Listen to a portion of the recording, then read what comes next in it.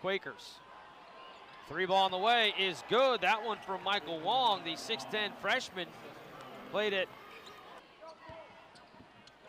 Looking for Wang outside the arc for another three. Reuter has him. Wang will take it over Reuter, knock it down.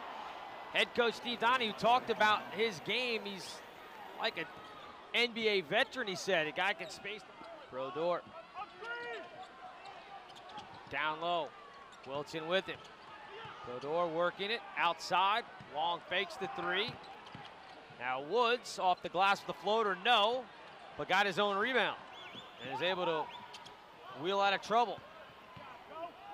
Wang now gets the bucket along the baseline. He's got 8 here in his freshman debut for Penn. Rebound to Penn, back to Brodeur. Patriots now trying to scramble. Underneath they go, the left-hand layup is good.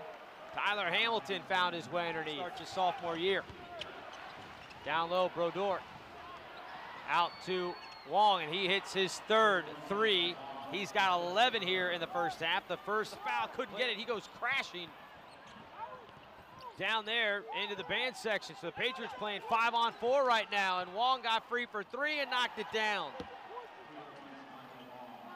Wang hits his fourth three of the half. He has 14, and that was the period.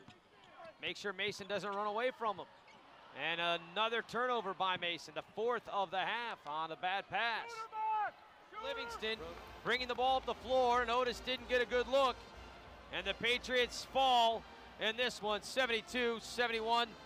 They'll be 0-1 on the year, and Penn will improve to 1-0. So a great ball game between these two teams came down to the final second. The Quakers come out on top.